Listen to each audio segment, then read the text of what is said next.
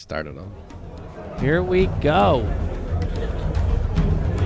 Welcome back, everyone, to the Natty19 Behind the Screen bonus episode 11.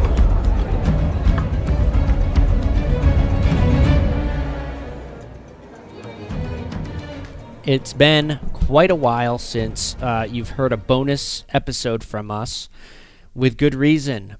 Things have been moving along. We've been up to no good, for sure. I'm joined here tonight. My lovely wife, Christy Lee, plays the role of Irme. You all know her by now. And once again, Charlie, playing the role of the young Quincy Fallow. Quincy Fallow. Quincy Fallow. Quincy Fallow. Quincy. What are we doing? What are we Just doing here? Quincy Fallow over and over again. It's late night. That's what we do. A lot's happened. Oh, that's normal. Sorry. 20 or so episodes since our last BTS. A lot has happened. Let's just give a quick rundown of some big events. I think we're going to jump into some details starting since we entered the city of Omu, or at least the outskirts. That's where the real action began. Sure, but just to give a quick rundown, just to get our minds set with it, you guys had left Nyanzaru. You've gone down the Sashin Star River, past Camp Righteous, to Camp Vengeance, where you stayed the night. Quincy had spoken with a gentleman, a survivor of the Camp Righteous massacre, which was pretty cool. Yeah, that was a cool way to tie the both timelines in. Yeah. We came back full circle on that one. And from there, you traveled to the Aldani Basin. You had a Neat with you. That was your goal at that point. You were jumped by that Earth Elemental. You came across the Flaming Fist the patrol out there. That was pretty cool. I thought that was going to go different. Yep. Because we had Copernicus there, and we weren't quite sure what was going to happen. But it was smooth. It was smooth, though.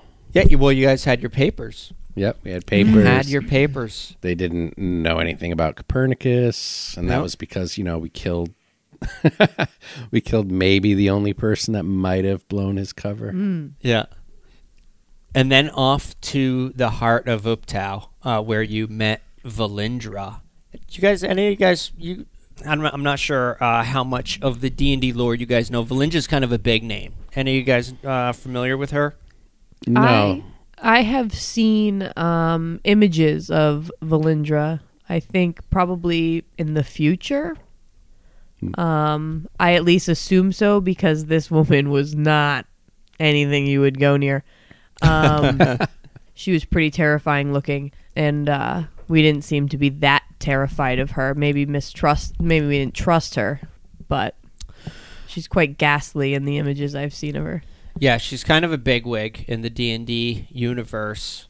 I thought immediately, I know Zavril is familiar with her. K-Way, I should say, not Zavril. K-Way's familiar. Him and I play a lot of video games, Dungeons & Dragons video games as well. Neverwinter we mess around on, and Valindra, right from the beginning, Valindra's right in there. I was a little worried that because of her renown, that there would be some conflict in there. Zavril, for the most part, did pretty good at ignoring it. He kept the metagaming to a minimum. But even if you were familiar, because she is known as a villain, I think the Tomb of Annihilation campaign as a whole, and the reason I'm going into this is because up until the Omu story begins, I think this encounter is really the only big thing that I could think of to really dive into before we get started into that. Is I think this Tomb of Annihilation campaign, or any story where you introduce like a really dark, sinister evil, it leaves room for other villains to appear and become allies almost, because the main villain is actually worse than them. Yeah, and it's not as if like every evil character is all on the same team. Like evil is one team, right? They have their own ends and they have their own objectives. Exactly. So, yeah, makes sense. Yep. So where I think under normal circumstances, Valindra probably would have destroyed you guys, or you guys would have been a lot more hesitant had she been in her true light, if you will. But under these circumstances where you have this death curse and whatever's behind it, I think it leaves room for strange bedfellows. Holy shit sticks. What? Was that the mirror?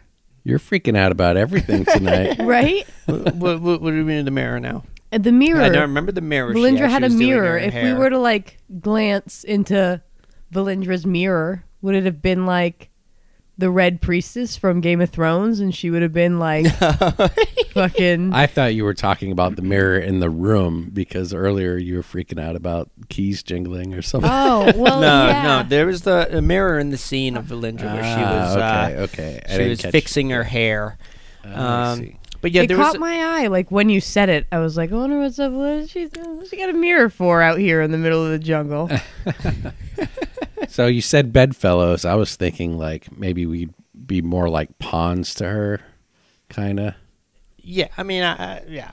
Just something. Depending on perspective. Tools for her to use. Right, depending on perspective. I Right. think it's in everybody's best interest. I think the nature of the beast is, in this case anyways, it's in everybody's best interest to end this death curse for one reason or another. You guys have your reasons, she has hers. And I think that's, what it boils down to. So yeah, going forward from there. Well, hold up. The Heart of Uptau. This was Quincy had the map that was given to him by Master Triss. Yes. And when he brought the map to Enit's grandfather, the Heart of Uptau was mentioned in his sort of reading. Was it the Heart of Uptau, or was it a black obelisk draped in vines? Oh, I thought it was the Heart of Uptau. Pretty obviously a black obelisk draped in vines, I better go back and listen. according to the DM. Yeah. I thought it was the Heart of Uptau. I better go back and give it a listen. It ended with a black obelisk draped in vines. He okay. may have, if the Heart of Uptau was mentioned, it was definitely before that point. I wanted to make I might sure have that latched on to like one detail and then right. didn't register. the I rest. believe anyway. When he was experiencing this vision, he was almost like traveling through Quincy's future, or at least a future that could pertain to Quincy, because you could have Right. always died too. Right. And it ended at the black obelisk draped in vines, where he couldn't go any further. He kind of got cold feet, or he got something spooked him. Okay. Essentially, yeah. So, and I don't think you guys have happened upon that yet. No, we have not. Obelisk, no. But yes, you learn from Valindra your purpose now. She gives you information that had allowed you guys to hone right in on your objective, and she even gives you access to her magic circle, which takes you to the outskirts of the forbidden city of Omu. Now, is this is my impression is this is where a lot of people just jump right into for this campaign, this adventure? In the adventure book, Tomb of Annihilation, this is pretty much where the adventure begins in terms of how it's laid out. Up to this point, it's very sandboxy. They kind of give you a map of locations and some brief descriptions of those locations. Almost like the old campaign settings. Yeah, and it's up to the DM to kind of forge a path and up to the players as well. Yep. As you go. So yeah, from here this is where a lot of games that I've seen anyway pick up. Yeah, so episode 36 is when we enter Omu, and where we meet some new people, and where the adventure really starts to pick up. Who do we meet? Who's new? Well, 36, apart from, there's actually, from when we last did a BTS until now, there's been a lot of characters. So we had Valindra, obviously, we just spoke on her, and now upon entering Omu, we meet a couple new people. We meet Akramos and we meet Riga. Are you talking Akramos, the fairy dragon? No. Upon entry? Because that's what the fairy dragon had introduced himself as this time around. Remember? Yes. So we meet the Fey Dragon, who is not who I met because we have met him before. But upon entering Omu, we meet Akramos and Riga. Mm-hmm. Yeah, it's kind of interesting when we go into the city because like it's this overtaken city we know nothing about. There's like all the dangers that one would expect in these jungles are out there. Mm-hmm. And then there's definitely like almost like when you think of Everest or some other like common expedition place, there's like a base tourist camps place, and stuff like that. You know, it's interesting that it is, because the first thing we come upon, actually before Riga and Akramos, is that scene, the Yuanti scene, the massacre of the Red Wizards. So we immediately see evidence of two larger kind of factions vying for solving this death curse or for the soulmonger, whatever their purpose is, right away. And at the site of the massacre was the wild dogs, which I thought was kind of interesting because nothing really came of it. Yeah, nothing. Yep. You know, there was just wild dogs, and we scared one off, and that was it. There was no, we didn't have to fight wild dogs. Were they just like eating the carcasses? They were eating the carcass. Yeah, they're just eating carrion essentially. But it was interesting because I thought for sure we were going to fight them. Mm-hmm. But turns we're out too high level to fight. Yeah, but it turns out they were just hanging out. That's precisely what it is. They are an encounter, and if it is written, if you get too close, you may provoke them to attack. But what was there, 5 or 6 of them? Each one was like a half a CR. You guys were all level 5 for the purpose of the show, and just for the sake of things. I just instead turned it into a intimidation check to scare him off, and maybe if he had rolled a 1 on the intimidation check, then I'd have them attack, and we'll play it out. But I just didn't see a need to go through. Probably wouldn't have been a very tense battle or anything. Yeah. No, I mean, but you guys had already taken much harder enemies. It's better than not introducing an element that's there. You know, you could have simply left them out because, why do it? But it's good to still have those elements around. It's like when you're, playing a video game and you stop fucking with stuff that's absolutely, not gonna get you anywhere anymore. The dogs were anymore. a great touch anyway. When I read about them, when I liked them being there, it made sense to me that these bodies were. It gave this city a certain level of detail that may be swept under the rug if not careful. That these corpses that you leave behind in your wake, they don't just stay there. The jungle claims them, Right. Not only that, but those dogs probably always know there's meat in Omu. You know what I mean? They're like strays. Yeah, they're like, they know there's always going to be something to eat there because... Yeah, I will touch on, you guys had mentioned all the characters and in the base camp and stuff like that, and that's pretty much exactly what the vibe of Omu is. It's a destination that is sought. There's more than one expedition. There are other expeditions there. It's sought after for its difficulty. We went into a little bit of detail about that small group of tabaxi that hunt there. Tabaxi are cool, that's why. They are very cool, yeah. Cool cats. So not only do you have the people, the thrill seekers, but you also have the treasure hunters, the lore seekers, because there's so much ancient history there. You've got the scholars that are after these ancient texts and such, and then you've got your treasure hunters that have been told of all the treasure buried beneath this ancient city. So it is a sought-after destination, and that's the way I read it as, so that's the way I put it out there as. What we need is for the 3 Cs to have exclusive rights over the lost city of Omu. Yeah. I am going to throw in, at some point, a little traveling vendor that I think I touched on it before. I think I referenced it as being one of the guys in Dark Souls, the little turtle guys. Yeah. The pilgrim guys with the shells on their back. Maybe they're just carrying a bunch of goods and they're hanging out on the outskirts of Omu, selling potions and shit to people, because you guys need to have We need to get some potions. You need an option to re-up on shit. Oh, goodness. Yeah, well, And you could use Valindra's magic circle to fast travel to Nyan Zaru, yeah. you know, on a technical sense. I guess we could do that shit off air as well one of these times. But yeah, you guys need a place to spend your money, essentially, because that's the one thing in this campaign that I feel is kind of difficult, is the whole money thing. We had the same thing kind of in Abyss too. Yeah. That whole setting where money is tough to spend. Well, not only that, it makes it difficult to care about money and loot. I mean, I haven't had a single character so far that's given a shit about money. It just so happens that my builds kind of aren't that type so far. But it also it just doesn't really matter, you know? I think that even if I built a character that way, eventually I'd start to be like, okay, this is important. I need this, you know?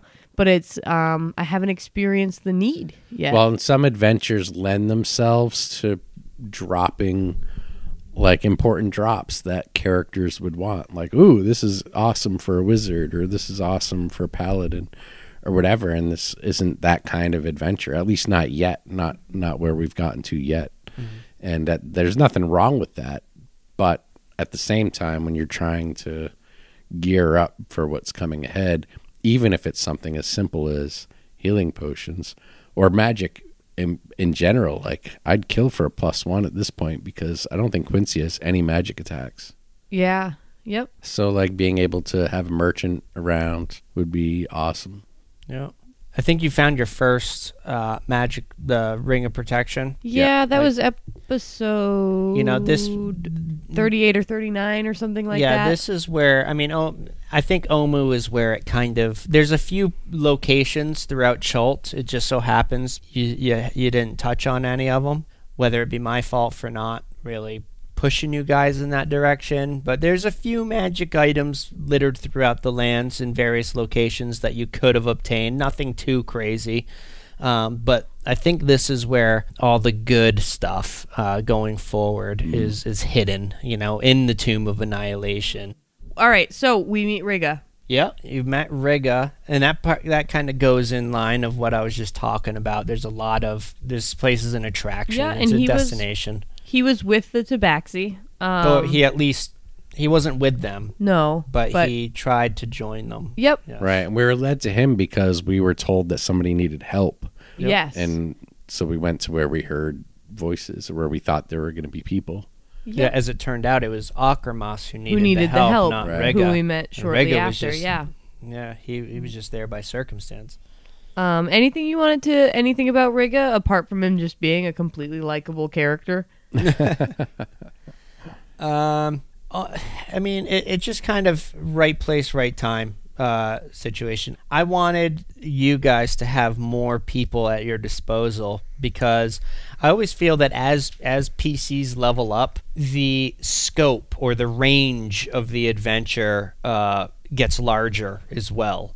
Whereas early game, the focus is on the characters performing tasks or missions or quests, or tasks and missions, and then it moves into a quest or several quests.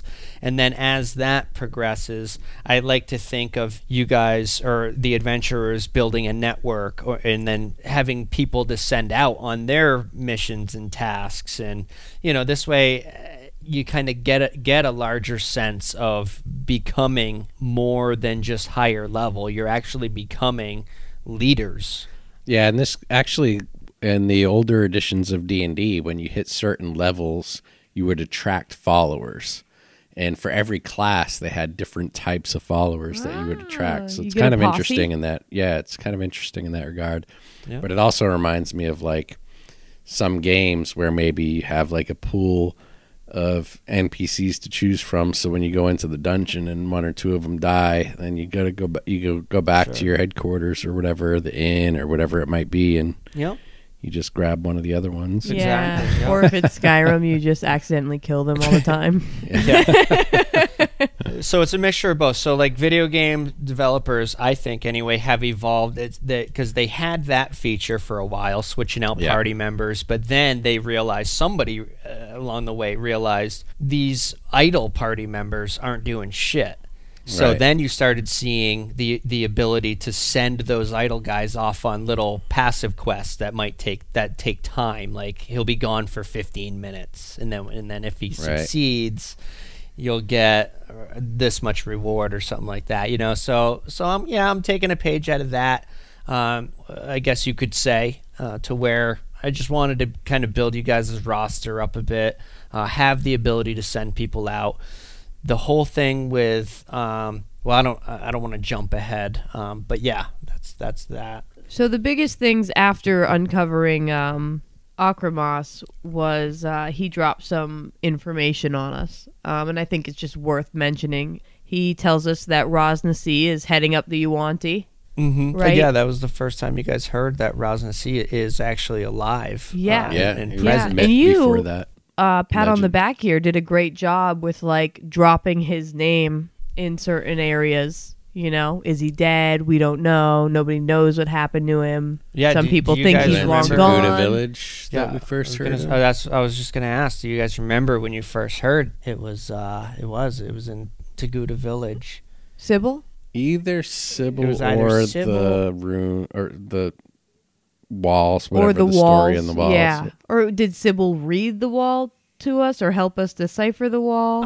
She showed up. I almost want to say his name was first dropped when you guys went up the lift and you guys were jumped by the Yuan-Ti up top, and the pureblood said something like, "You dare disturb the final resting place of Rosnasi," or something.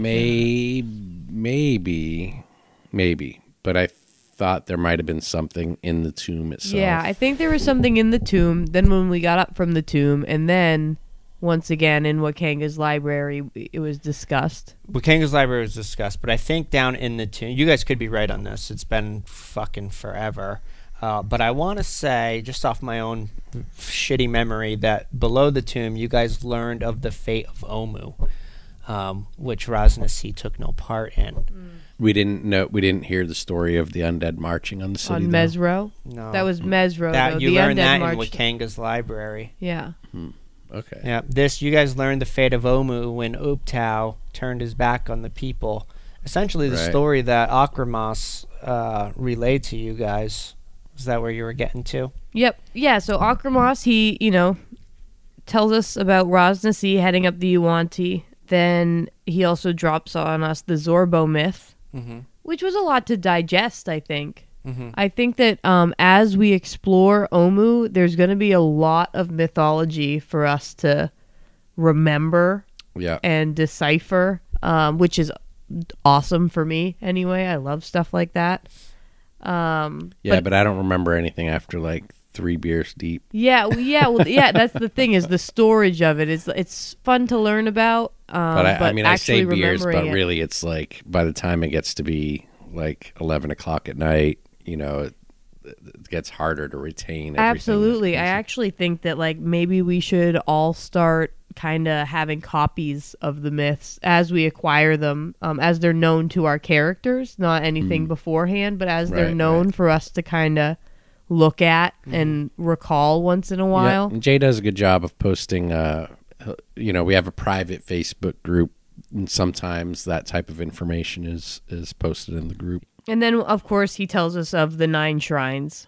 I couldn't recall if he tells us about the cubes that reside in the 9 shrines, or if he just gave us kind of a rundown of the 9 shrine thing. I don't remember if he knew specifically about the puzzle cubes. So much. It was for Akramos. It was mostly about the shrines. He had started studying 2 of the 9 shrines. One was Shigambi, but he didn't get very far in Shigambi. I feel like maybe he might have been the one to give us the info on the puzzle cubes, because how else? I don't know how else we would have known. Yeah, he was probably the one that gave us the information. I just wasn't sure if it was in that moment. Right. Oh, right. Well, it was. That's all. Right. There was also another data drop.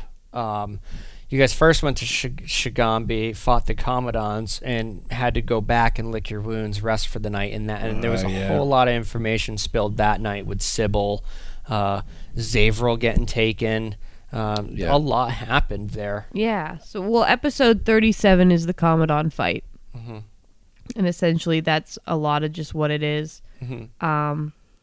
But in that, though, Irame falls in battle for the first time. Yes. Well, you got knocked unconscious. Yeah. Yeah, she played it safe pretty much for a long time. Yeah, and you know what? I mentioned it probably, I don't know if it was episode 37 or episode 38, but I remember reiterating that, like, I knew I should have just taken flight. Like, I should have just... Yep. In Irame's situation, even for a wizard or a sorceress, she's just vulnerable. She has got 25 total hit points. Yeah, you've been pretty consistently rolling terrible on hit points. Yes. So she didn't, and she went down, which was shaky. I remember there was you guys got your first magical item dropped, the Ring of Protection. Irame pretty much, you passed the perception check. You spotted it first. You pretty much clutched it, Was that not until after we came back, though? Yes. Right? Yeah. No. But it was, honestly, that was the reward for beating the Commandants. You know what I mean? So I just, if we're talking about the Commandant fight, and I think it's safe to bring it up now. But so you clutched onto that, you latched onto it. You pretty much gave there was no chance that there was going to be a roll-off. No. I took that, and I understood it. I didn't, it wasn't, in the moment, it wasn't a thing. But listening back and editing, there was definitely, you could hear it a little bit in the others' voices here and there, in jest, mostly. The reason why I saw it the way it was, and it made sense, is because Irame has been rolling pretty consistently shitty on hit points, and also your recent brush with death. You're the most vulnerable. Yeah, that was definitely her argument. I think that if it had progressed in any way, if anyone, if there was any kind of pushback on it, more than in jest, I might have brought up the fact that, like I said, Irame never tries to take anything. Mm-hmm. She is never, whatever comes along is up for grabs for anyone else. That was just... Yeah, I kind of like, so loot, stuff like that always, it's inevitable that sometimes people contest loot, and the roll-off is the classic way to resolve it. But, I mean, there's always that certain, especially with, rings of protection, they usually go to the casters and the squishy characters because they can't wear armor. Right. And such. But if it does come down to some sort of, people making a case at the very least. Yeah, absolutely. I like the idea of doing it in character, maybe. It makes it a lot more fun anyway. Yeah. That's for sure. And I think it makes you think about it in a different way too. Absolutely. Anybody familiar with MMOs and their rating systems and stuff like that is they use this system. It was called DKP. And essentially, when you attended a raid, everybody who attended got this much DKP. And then when you get through the first boss, everybody who participated gets this much more DKP. And then if something drops that they want, it's their class item, they would then bid against everyone else. All the other enchanters would bid their DKP, and whoever won it deducts their DKP. So the next time an item drops for enchanters, they have less points to bid. So it makes it a little bit more fair. So I was thinking about doing a similar system to where if another caster item drops or something like that, Irame would have less points to bid with, or so Copernicus, for example, being a warlock, would have more points, so he would ultimately be able to outbid her and get that item. I mean, we're almost all casters to a degree. Right. Absolutely, yeah. I was just using that. Other than Zavril is probably the closest thing to a martial character. He's a martial character. Yeah, I was just using the cast thing as a loose example. It would be more so anybody who wants the item would have to bid points. But it is a good example of a new player. Because, like, in my mind, a roll-off wasn't even a thing. Like, in my mind, I was looking at us as a whole. Yeah. And I was looking at the party as a whole, and I was the weak link. And so I should have it, because I was the weak link if we all want to survive. But I definitely see, though, how, like, if we had to, like, stop recording and be like, no, Chrissy, you just can't take the things that you want. I'd be like, oh. Yeah, I guess you're right. I can't do that. I mean, I think but there at are the same time, layers. as a player, I think that if we were to have found a magical item, Yep. I would have been like, okay, I'm pretty fucking magical already. I don't need that. Right. But, you know, definitely different character or different players and player styles. It didn't even dawn on me. I mean, I think there are multiple layers to the loot decision, and sometimes it's like the first pass is like, all right, well, what character does this loot make sense for? And that's just like a common way of playing, right? Yep. Yeah, sure. And then after that, it's like, all right, well, maybe it makes sense for more than one person, or maybe it's really useful for more than one person. Mm-hmm. So then there's the whole like, well, of those 2 or 3 people, like, is there one person that's already been kind of getting a lot of the loot? Sure. Yeah, and if there's a +1 to AC, that's useful for anyone. Yeah. Right. At the end of the day, Absolutely. you know. Yep. So like, even when, like, I wouldn't have even known you guys weren't in jest. Like, I thought we were just doing it for flavor. Like, I thought that was just like Swaney playing Copernicus and you playing Quincy, you know what I mean? It would have like been a thing, and I would have been like, oh, whoa, this is a thing. Oh yeah, no, okay, we can roll off. That's fine. I went home and put the picture of Irme on my dartboard, stabbed it like 3 times. With a ring hanging there. Fucking, she's not even in combat ever. That's true. Oh, but I didn't even think of it. I thought it was just flavor. I was like, haha, that's funny. No. No, but I think that, but going back to the idea that, you know, there's more than one consideration when you start looking at the loot thing. And I think most of the time it just sort of resolves, and that something like a roll off or a point system or something like an auction kind of thing is sort of like the last resort, you know. Mm-hmm. Most of the time some parties are more difficult than others, but yeah, I think that's one of the biggest things is who you're playing with, and being aware of who you're playing with is important, you know, to avoid conflicts if there's actually going to be any. I don't think we really need to worry about it too much. Yeah, some things just make sense. If it was a rapier, I mean, nobody else used, or if it was a whip, you know, if it was a whip, it would make sense that Zavril would have it. But it also calls into question so as a player, if you know that somebody else having that item is what's best for the party as a whole, but if your character is selfish, or if your you know, do you just which road do you take? Do you play your character out and try to really put up a case for keeping it, or do you try to come up with a reason that your character would not see? So some item? people who play thieves will try to actually steal some loot or hide loot, and you know, at a certain time period in my gaming history, I thought that was kind of fun. But I think these days it's more of I think it's fine for everybody to sort of make a case. And I think like if you have a thief or a really selfish character or greedy character, then it makes sense to play the character to try to gain more stuff or to keep something.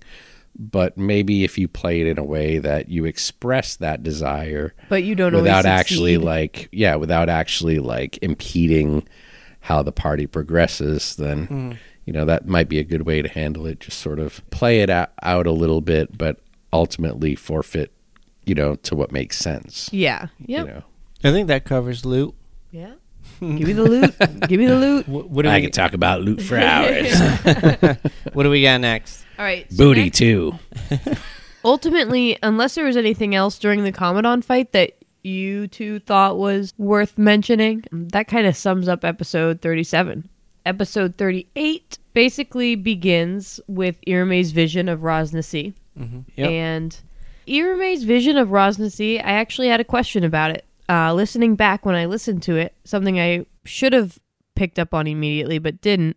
She's watching the undead wave take down the city of Mesro. Or attack it, yes. Or attack it. Attack the city of Mesro. Right. And while she's seeing that, you mention the fire of vengeance in Rosnasi's eyes. Now, is that something we can know, that you can tell us right now what the vengeance is for? Is that something that will be revealed later? Yeah, or is that something that you could tell us why he sought vengeance on the city? No, it's a great question, and it was a detail that was purposefully put in. And I did put it in because Rosnasi's story is being revealed over time in those. You don't have to tell us. I just didn't know if it was right. Oh no, I'm explaining. I'm just explaining that his story is going to be revealed in such manners going forward, whether it be through his own dialogue or through similar visions like that. You're picking up pieces of the history of this character, and I don't want anything to get lost because it's easy for stuff to get lost. Absolutely, yeah. So where I think you guys may have missed a piece, I just try to throw it in where I see it, where I can, you know. I love when the vengeance is thrown in with a villain because it humanizes them. Like, now we're gonna find out what happened to him eventually. You know. Yeah, I mean, what made Rosnasi. Yeah, in the vision, he was wearing glorious armor. He was also human, and he was handsome and radiated divinity. You know, so he was clearly a person who was close to divinity. He was close to a god. Essentially fell from grace type of story. And you guys know that the only god that was even welcome in Chult was Uptau. So he must have been a devout follower of Uptau at some point in his life. And clearly, with the fires of vengeance in his eyes and his failed attack, you also learn that attack had failed in Wakanga's library. Oh, yeah, that's right. So, yeah, we get a nice view of Rosnasi, which is pretty cool. It's like our villain is taking shape, or one of the main villains. Who knows if it's even the actual huge problem. Then the next big thing here, we return back to camp because Irame is just, the battle took its toll, and then the vision, she's vomiting, she's in rough shape. And so we head back to camp, and Sybil makes an appearance. Zavril gets taken that night. You're right. I'm out of order. Actually, before even heading back to camp, I want to mention Zavril saving the baby Commodons. You know what, though? Like, that was great. I thought that was like an awesome human moment for Zavril, who's always kind of cold, standoffish. I thought that was a really awesome moment for him. I think I wish he was here to talk on it, but what I took from that is Zavril is a ranger. He's a undead hunter, so you don't always see that, but there are some staple ranger characteristics that he latches onto. You know, the tracking, the being in the forest, and having all of these sort of ranger abilities, and that he does utilize and use, other than just the whole hunter aspect. I think he does a great job at taking the both of them while keeping them separate, still kind of making them flow well together. And that was just another one of those ranger sides that I thought that he just grabbed onto. You know, where you heard Copernicus immediately. He was joking around, of course, but he was like, I'll throw him off into the lava. You know? But you know damn well, you know, you heard him. Zavril's like, are we just going to leave these guys? Like, I kind of feel like an asshole. Yeah, and Irame, Irame revels in the moments where she sees Zavril look human. Right. When she learned that he had a family, and when he's saving the Commodons, she loves those moments. She thinks they're great. You know, she wants to like tussle his hair. I think when Zavril started talking about his family early on, that's when Quincy started to call him Mr. Dawn Tracker. Yeah. Yep. And I don't even know if that was deliberate or not. It just started happening. Yep. Yeah, so he goes and releases the commandants on the outskirts of the city. Which makes, in my opinion, for like just storytelling in general, like the reading of a story, when a character does something like that that's so redeeming and so human, and then a horrible thing happens to him, and then he's taken from us. Yeah. That's just awesome storytelling, in my opinion. I like when stuff like that happens. Yeah. So Zavril gets kidnapped. With that, the Yuan-Ti patrol that you guys that was chasing the fairy dragon, that it's written that patrol essentially is going to stalk the party as they enter Omu. And at the first sign where they see an opportunity, they try to kidnap somebody out of the party, if not the whole party, right? And that's pretty much their objective. And obviously I took things in a little bit of a different way. I wanted to bring the fairy dragon back, and that whole kidnapping is part of that story arc. Like I said, I think there's a lot of cool things, and some things I'm okay with being one or the other. But if there's two really fucking cool things, I'm gonna try to make it so we can get both of them. You can explore both. Yeah. And that was just a way of me doing it. It sucks kind of splitting the party like that, but at the same time, it made sense to me, obviously, because I have the big picture view of it all. But I think it's also going to be a cool thing, getting to see that story arc, getting to hear it throughout the episode. While you guys are doing this, you're still kind of hearing that. Even though you can't take that in character, it's still cool to hear. I think, as a player and for our listeners, to kind of get that perspective from inside the belly of the beast, as it were. And that leads to Sybil's appearance, which is epic, as always. I mean, I thought it was like Sybil actually walked into where we were recording because of how Swain's reacted, right? Cappy was so happy.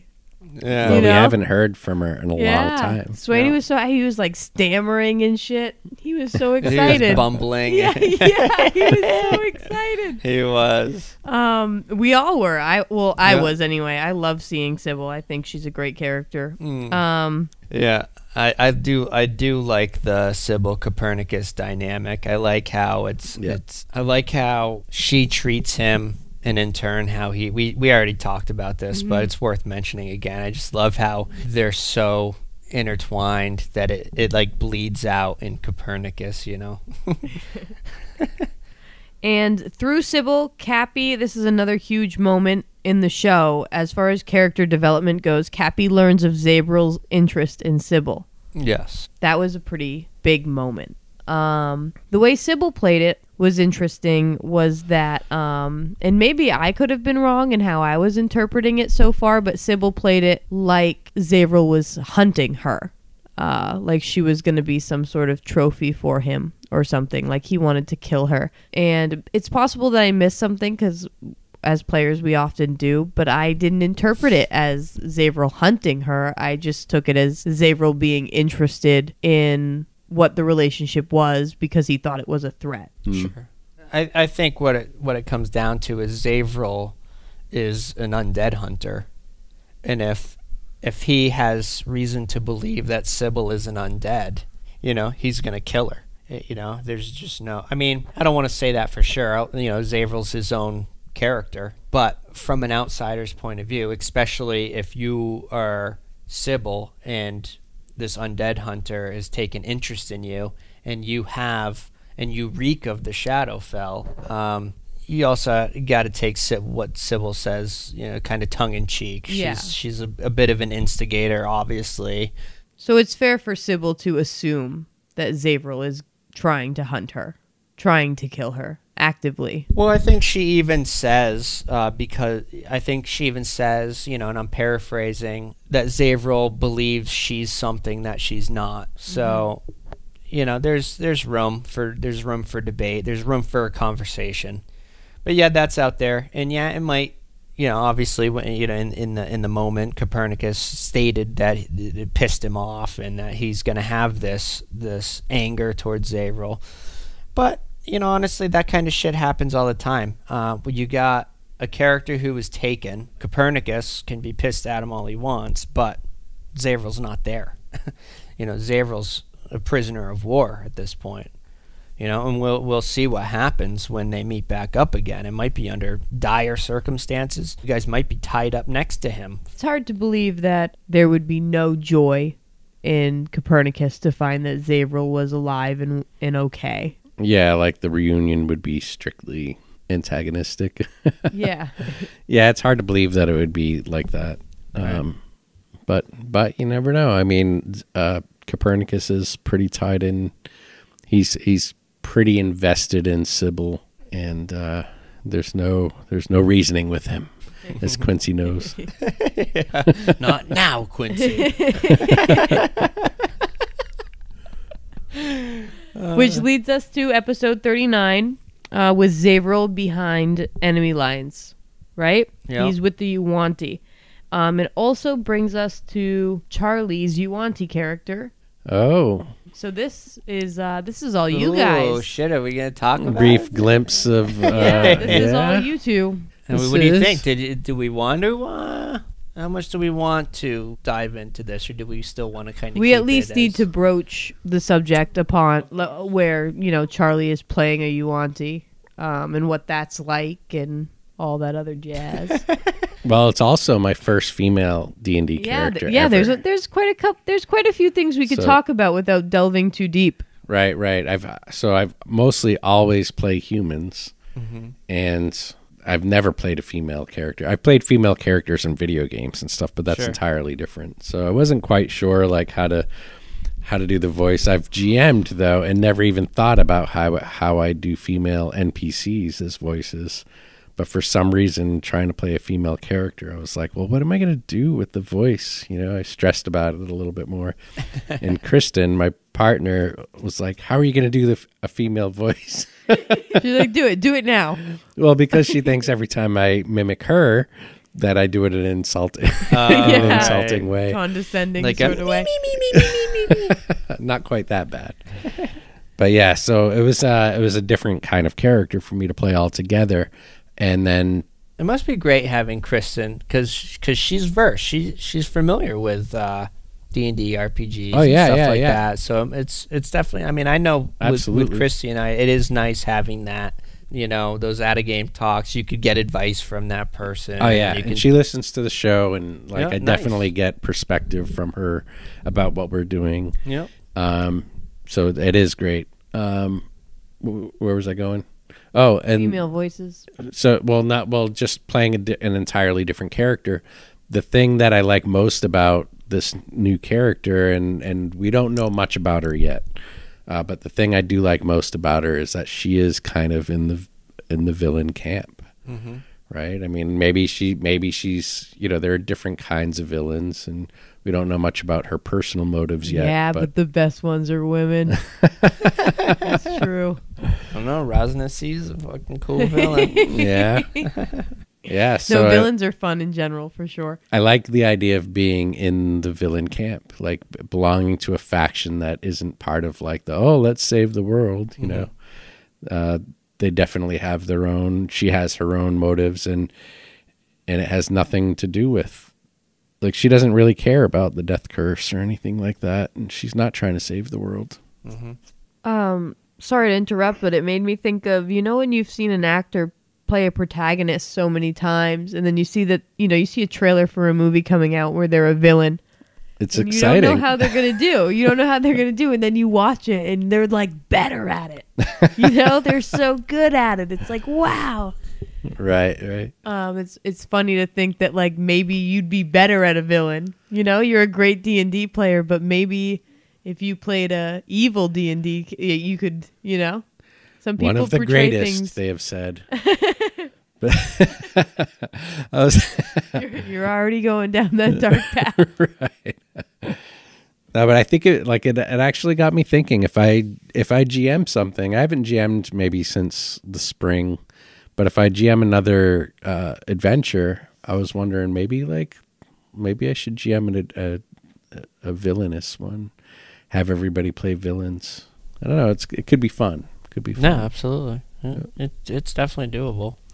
But in terms of Zavril being behind enemy lines, obviously we're not going to have like a straight up PvP situation. So in this case, my character is there to help facilitate Zavril's story in this regard. And I'm still playing Quincy. So who knows how big a role this character will end up having. But she's there. She's out there. Yep, kind of goes in with what I was talking about earlier, is getting that perspective out while just getting two sides of the story at the same time. Getting a double dose of a parallel story is always a cool thing. And you know what? That's actually like, instead of just having a straight up villain campaign, maybe I'll have everybody roll two characters, one hero and one villain. Ooh. And we go back and forth. Yeah, that's pretty cool. And that way, like, you're playing both sides. Yeah. That could be fun. And then it ends in like a battle royale between. We'd have to have some way. Yeah, it would be tough to fight against your own characters, but Could just everybody fucking get on dinosaurs and do dino races. well, yeah. Or, I mean, it could be. I was even thinking it could be something not even the players fighting, but whatever they've built toward. Like one thing beats another somehow. You know, so an indirect conflict. Could even just draw them all, put them in a hat, and everybody picks who characters they're playing to play. for the final battle. Yeah. Yeah. That'd be pretty cool. There's actually, I don't want to go too far because we might be doing a continuation of the Abyss campaign, but there's something like that in there. A little teaser for you. That'd be fun. And we're going to be putting the Abyss episodes on our Patreon soonish. Yep. It's me. It's a lot of work getting them ready. No, I bet. I mean, we had rough equipment and no experience. We had one equipment. I put a nice little disclaimer before it, but it'll get there. We're chipping away at it week to week. What else we got on the cards? We got Wesson. Oh yeah, when did we meet Wesson? Around this time. Wesson always makes me want to sing Destiny's Child. So Zavril gets taken. We get the perspective on Zavril and Chuck's alternate character. And with Zavril's disappearance comes Wesson, entering Omu, retired gladiator. So essentially I wanted to get this dual story out because I didn't want one to get missed. But at the same time, I didn't want to break the party up. You know, so we brought in Dustin to play Wesson, and so in comes Wesson, the retired gladiator, and I think it went well with Wesson. It goes back to Omu being a destination for many reasons, and you guys also heard a little bit of his tale of a path you didn't go. He came from Oralunga. And he parted ways. He journeyed with artist Simber, so there was some familiarity there.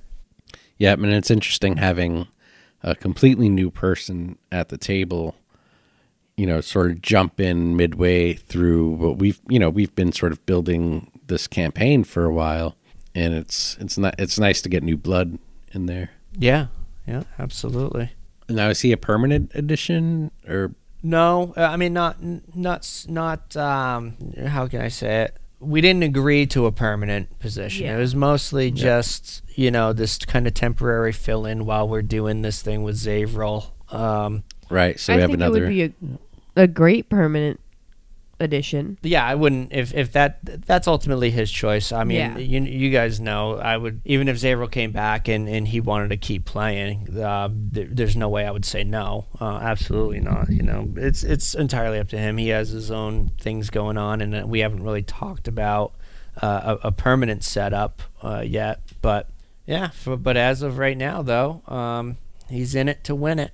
Is it worth mentioning that Dustin's a third Marshall? There's three Marshall brothers now. Yeah, the brothers Marshall. All right, you're a Marshall too. Oh,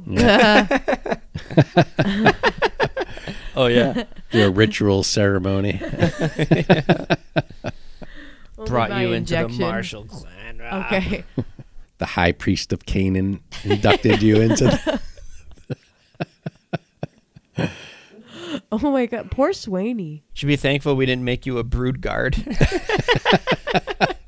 She kind of is. I mean, you have a brood. I have We a do have brood, 3 and kids. I do guard them. That's pretty accurate. So I I'm gotta sorry, say, guys. you I'm got actually something going on with your eyes there. having. We live in New England, and I am having the worst allergy attack in the history of fucking allergy attacks. I can't even open my eyeballs right now. They itch and sting, and You're making my eyes hurt. I know. I'm sorry. I don't even want to open them. I don't Do you know need if your am I notes near in the Braille? mic. Am I near it? I can't read Braille. So essentially, upon meeting Wesson, right, we leave the camp and we travel back to the Temple of Shigambi. Yeah, you get further directions. Yeah. You immediately Zimwabi and Riga split off. Like that's kind of a thing. Oh yeah, Um, that's to be mentioned. You do that. I gotta.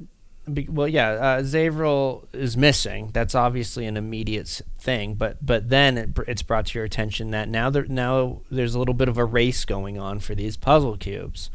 So yeah, I mean that had to have been a tough decision. Yeah, it's worth mentioning about characters, like for the sake of the campaign and the adventure versus what you think your character would actually do. Would our characters have actually gone after Zavril? Potentially.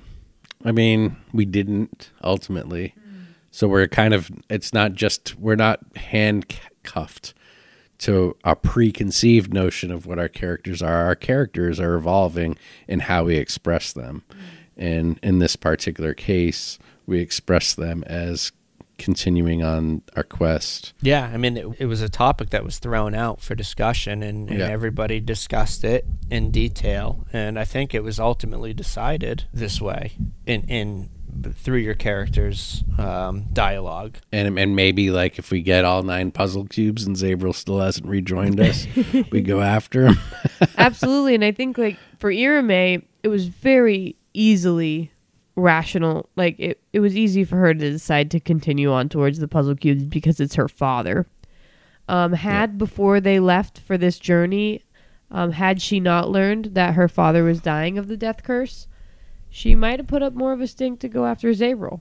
Well, also Zimwabi and Riga Very selfish went after him. reasons. So it's not that you just We didn't We didn't completely that was ignore part the of situation. it. Exactly. That I think that was worth mentioning. That was a part of the decision. Is you at least have somebody on the trail. That's part of what we're Gathering. going to tell Zavril when he finds out we didn't go Right. after him. Well, we sent Zimwabi after you. No, but like it's not just like role playing's not just about like confining yourself to this idea of like this rigid set of behavior for your character. Part of it's being able to justify why your character's moving forward with what's obviously the adventure. Right. You know, It's growth. It is. Obviously different situations. Your character is going to change through experiences, much like people do in real life. You know, I've noticed a similar change in Irame with Akramas. I mean, Irame was completely anti-Akramas for the first time in Natty19 history. Irame was not very welcoming to the Red Wizard. yeah. Well, she wasn't very welcoming to Anit either. I think that that was was- more in jest outside of our Right. gameplay. Actually, in game, Irame and- was. Right. And to be fair, she was also dealing with the stress of her mother showing up. Yeah. And there was a lot going on there. I think that for Irame, falling in battle and then getting that vision, she's unraveling a little bit. She had spent time, and since she's been with this party, her new friends, her new family, essentially, she has grown and she's become more confident in battle. I've expressed in previous episodes leading up to the Omu episodes about how she almost gets giddy with excitement now when something starts to happen. She became more confident, and as with anything, you become confident and then you get knocked down and it shakes you. She's becoming an adrenaline junkie. Yeah. And then got a smack of reality. Yeah. Not cool. And so she fell in battle, and then she had that vision, and that vision racked her. John really made that, it wasn't just like she saw something and then came to and she fainted. She was vomiting. It shook her body. And shit's really gone wrong since... Yeah. Shit's gone wrong for Irame since we've entered Omu and met Akrabas. And maybe she's just taking that out on him. Yeah, because or maybe you're not taking it out on Riga. You love Riga. Yeah, I love Riga. So poor Akramas is getting the brunt of Irame's bullshit. Well, it's there not is something just fishy poor about him Akramas. anyway. There's something fishy about him. He's... Is he or isn't he a red wizard? He survived the massacre of the Red Wizards. Survived the massacre, and the Red Wizards in general. But would have he survived if you guys didn't show up? He was maybe he wouldn't have. But there's also something to be said about someone who immediately denounces the party that they were with. Yeah, and even the Red Wizards themselves we held in sort of a dubious regard. So he's either part of the Red Wizards and kind of dubious for that reason, or he just immediately rejects the people he was with, which kind of makes him a little bit... What's to stop him from when he meets a party stronger than us? He is a little fishy. Or an opponent better than us, that he's not like, I'm not with them. Well, no, but he's a little squirmy. He was pretty clear, though, about his passion. And I think, and I'm taking this from a player's, if he was I was on the absolutely player's clear side of the about table, his passion, but just because he has a passion doesn't mean he's not the guy from The Mummy. I mean, Bill Cosby had a passion. I'm talking about, but his passion was that was an understandable. I mean, you got to look at it from the realistic angle. If you were a scholar and Chult was full of this ancient lore, but the price to Chult was so steep, I mean, you would see this. This is. No, his story you're gonna get doesn't. Your ticket his the way story doesn't have any holes in it, and I respect that. And he was pretty honest about it. It's scummy, but he didn't lie about it. But we don't know. Right, but his story was scummy, right? Yeah. I mean, he essentially, bought on with the Red Wizards to get free passage to Chult, to Omu. Or Chult and Omu, Yep. But anyway, so you guys moving on to the Shigambi Shrine. What do you guys think of this fight? I mean, you guys were at a critical point. Well, first, before the fight, I just want to insert a quick comment. I'm so glad I finally got to use the goddamn knock spell. Even though it didn't appear to do anything. Absolutely. I've seen that spell multiple times come through in decks, and I've always wanted to equip it. But if it's tough to switch out spells, and you choose that one, and you never get to use it, it sucks. So it's very situational. It is very situational. Mm. But in any case, so didn't appear to have an effect. And then we do get into this combat with these golems, these clay gladiators. Gladiators. Clay gladiators. Yeah, episode 39 ends with us triggering the trap, and episode 40 opens with the battle. Yep. My impression of them so far is that they're heavy hitters. I mean, they have 3 attacks. The shield has the prone, like you gotta pass a strength save or go prone. Quincy has no friggin' strength, and there are 4 of them. How many of us are there? 5? Yeah. 6? 5. Yep, there's 5 of you.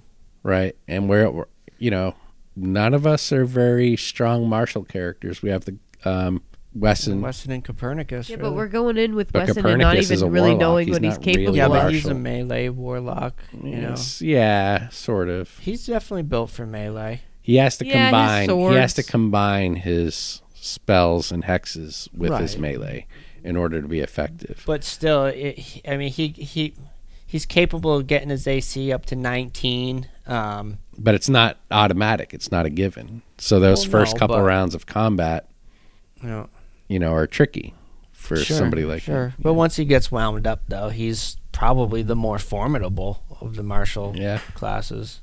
Yeah, I mean, it's a tough situation going into it. It gave everybody inspirations going into it, and which I thought was pretty generous, and was like, I don't know how I felt about it though. When you like get rewarded for something you feel like you don't deserve it. I didn't think we deserved it, so I was like, What do you mean? I don't know. This is the first inspiration I gave you guys. 40 episodes. Well, yeah, I guess maybe because I don't have it in my head associated with something specific. Right. You know, the whole inspiration thing. I mean, you guys started this adventure at level 3. Yeah. I knew the jungle. If you started at level 1, going through the jungles up to this point, you know what I mean? I bet you know there would have been more inspiration. I just didn't see really a need to give you guys inspiration or advantage. I mean, you guys didn't really have all too much of a hard time going through. You had a couple close calls here and there. Yeah, I mean, but we've definitely had characters get knocked down. Yeah, but I don't think there was any real fear of like permanent death or something like that. Well, there might have been one or two, but yeah, not a lot. But going into this fight, I knew damn well that even with the inspiration. Now, is this just because of knowledge that you have of the encounter, and you're looking at what our party composition is and looking at the encounter and thinking, well, this might be a pretty tough one for them? It is. Well, it's a little bit of everything. It's the difficulty of the fight. I haven't rewarded you guys inspirations yet. There hasn't been any. You guys missed a few magical items that you could have had coming into here. You know, I mean, I was trying to rack my brain as to why this fight is so hard. And this is hard historically for other groups. Yeah. Yep. And a lot of suggestions were, you know, well, did your party get this magical item? Did this, you know, on the way up to this point, you know? And there was a whole lot of back and forth that I've dug into, that I've come upon. Which is tricky because then sometimes it turns into a game for the GM to have to be like, all right, I want to make sure that I steer them in this direction or put this magic item in this place. Right, reposition magical items. Right? Yeah, and that's not always a fun thing to do. No. At the same time, I don't want to gyp you guys either. Right. And it's tough for our party specifically because we don't do a lot of the metagamey, like let's clear this area and loot every possible thing. We don't play it as much like a game, right. In that regard. Yep. You know? No, absolutely. But I think for the most, I mean, it's a tricky situation, and I think, and I don't know what's going to happen, honestly. It's tough. But now, can I ask you this? Are of the shrines that we have immediate access to, are some more challenging than others? Like, is there a better order to do the shrines in? I don't think so. Not that I've seen some that where their loophole, so if I can call it that, it might be a little bit more defined. Yep. Maybe you guys' party composition might be a little bit more better suited. Yeah, better suited for the challenge.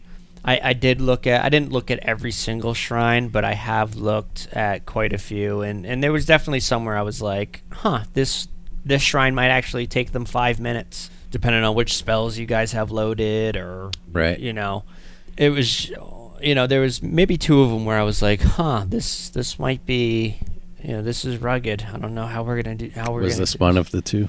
Yeah, so far. But are we gonna level up soon? When did we last level up? Yeah, if you guys make it through this one, this fight's definitely gonna be worth a lot of XP. Whether it'll be a whole level, I don't know. We'll see. Ooh, if we get through it, maybe we could get it spawned again, and we could just grind just farm it till we go farm Shigambi till you're like level 9 or so. Right. At least 7. Come on, get some 4th level spells. Yeah. It's like it feels like we're getting closer to the adventure's plot. Like we're jumping into the plot. Yeah, absolutely. Yeah, absolutely. This is which is entirely strange to me because up until like when you guys started talking about like now we're getting in it, I was like, what? What have What have we been doing? Yeah. We've been doing our own shit, making our own I was plots. like, I am in it. What do you mean we're Right. finally getting in it? I am in it. Yep. No, now we're getting into the adventure. I'm pretty excited about it. It does make things a bit easier on my end. Don't have to respond and entertain all of our emails like, "Ooh, I want this. Can this happen for Quincy's past?" Well, I'm And still Yeah. getting that. And I'm this- still yeah. getting that. But it's easier for me to integrate. Right. You know, things are a little bit more detailed and written out at this point. I don't know. For whatever reason, it just seems easier for me. Like now, because there's a clear path. Yeah, it's not quite as open-ended. It's not quite as open-ended, so now it's more so I can actually focus more on those kind of those visions and the character development. I can let you, when you guys engage in dialogues between your characters, I can sit back and just kind of let you guys go, because I know that when you guys are finished, I can say, okay, at that, this happens, because it says it right there, you know. It's a nice breath of fresh air on my end going forward from here, so far anyway. And I'm excited. I mean, up to this point, you guys haven't had a combat like this. I mean, we Right. see it already. And I'm assuming this isn't going to be the only one in Omu, the only challenging combat in Omu. No, not at all. This is a challenging fight, and there's more to come. I mean, Tomb of Annihilation has a reputation. I think a character death is probably inevitable. Oh, absolutely. Yeah, it's gonna happen. It's you know, I see To no like way prepare around it. myself for that. You know, prepare yourself to lose a character. Yeah. I think like a lot of every time I listen to a podcast or people that play, they do it so gracefully, and I'm always like, I will be kicking and screaming. Well, it's because you don't have a fleshed out alt. But I have an awesome idea for an alt that you would Okay. be excited to play and that would Yeah. be easy for me to flesh out because I have put a lot of thought into it. I'll get her on paper. We'll see what. Yeah. I bet that'll help. I Yeah, bet like that'll all that's help. missing is the numbers, you and know. it's also thinking about like sort of if Irame were to die, sort of integrating the thought of her death as being part of her story. Right. You know, like No. can you accept Arame's story as, you know, what it is, and then her tragically dying at the end or heroically dying at the end? Absolutely. I Like- just think you invest and sometimes when you have an idea, when you get a plot in your mind, you know, you just or just emotionally invest, you know, when you do that and you're like, Irame needs to save her dad, you know. But then what has helped me when I think about, you know, Irame might not make it is that doesn't mean the death curse isn't going to get solved. I mean, Right. it might not, who knows, but it doesn't mean that it won't. Like her God, death she's so doesn't end it. egocentric. I know, She's right? Like the only one that could. She's the only one that could save the day. Because to Irame, she might, you know, upon her dying, she might feel like they failed. Yeah. Yeah. But So you- it's tough. But at the same time, like you said, having an alt that you have created that you'd be excited to play is pretty key. And I mean, if you really don't want her to die, you could find those opportunities to sort of have her exit and Yeah. bring in a new character. Yep. Like if she left with her mother, Yeah. for Yep. example. Yeah. Exactly. Yeah, that would have been a point where if I wasn't feeling the character anymore, or I felt I had played her out. I could- actually thought that's what was happening. Yeah. I thought Arame was leaving, and you were bringing yeah, in a new we were kind of trying to play it like something might happen. Yeah. Well, you had me fooled. Right on. Well, I'm excited and nervous both to see where this lands going forward. The dice are going to do the talking, and we'll just see. We'll see what happens. The first puzzle cube will be in our possession soon. Hopefully, we could get out another BTS sooner. Soon, yeah. Yep. You know, this way we can go in a little bit more detail on things. And I know we do have a small group of people anyway, at least, who really enjoy these BTSs. And once again, we apologize to you guys. Thank you so much for listening and waiting patiently for one. But here it is. And hopefully we'll be getting another one out soon after a few more episodes go by. Well, man, I don't even know what that one's going to be about because I don't know how this combat's going to end. So with that though, it's getting to be about that time. It is that time. Yeah, so I just want to thank everybody once again for the support. Thank you for everything. Thank you for checking out our Patreon and looking into that. We got it about figured out now, and we're working on reward tiers and such. Have so much going on in our lives.